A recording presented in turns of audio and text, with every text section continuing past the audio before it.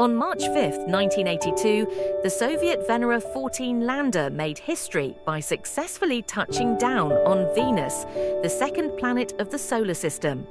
Operating for an impressive 57 minutes, it managed to capture and transmit a remarkable color panorama of its surroundings before succumbing to the planet's extreme conditions. Decades later, this image remains the most recent glimpse of Venus's surface available to scientists.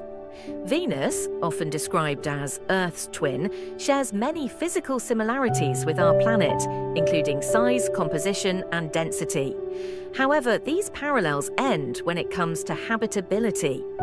Venus is a world of extremes, enveloped in a dense atmosphere of toxic, acidic clouds that render its surface deeply inhospitable. A runaway greenhouse effect traps solar heat with devastating efficiency, leading to surface temperatures averaging 464 degrees Celsius, 867 degrees Fahrenheit.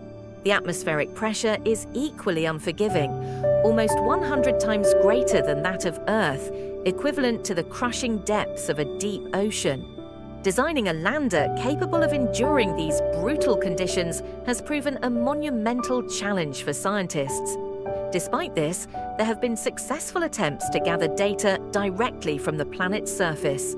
Between 1961 and 1984, the Soviet space program undertook an ambitious series of missions, dispatching 16 probes to explore Earth's enigmatic sun-side neighbor. In 1966, Venera-3 became the first spacecraft to penetrate the atmosphere of another planet, while Venera-7 in 1970 achieved the first successful soft landing on the surface of another world. Although none of the 8 Venera landers operated for more than 2 hours, with Venera-12 lasting the longest at 110 minutes, the program set unprecedented milestones. It was the first to transmit both images and sounds from another planet back to Earth. To date, Venera remains the only program to have sent visual and audio data from the surface of Venus. Venera-13 and 14 recorded sound, while Venera-9, 10, 13, and 14-14 captured panoramic images of their landing sites. Capturing photographs in the extreme conditions of Venus presented a significant engineering challenge. Placing a camera outside the lander was not an option, as the planet's intense heat and crushing atmospheric pressure would quickly destroy it. To overcome this, Soviet engineers designed a telephotometer system housed within the protective shell of the lander. Light from the Venusian surface entered through a specially designed porthole, was directed to a periscope device, and then transferred to the camera. This innovative solution proved successful, with the Venera-9 and Venera-10 missions in 1975, transmitting the first ever black and white panoramas of Venus's surface. Before these missions, some scientists speculated that Venus's surface conditions might cause extreme optical effects.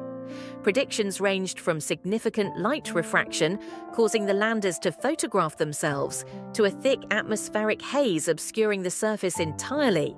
However, the images revealed a much clearer view than anticipated.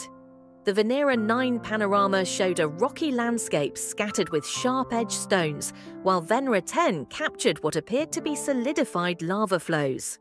Neither fog nor the hypothesized refraction effects were present, allowing for an unprecedented look at the planet's surface.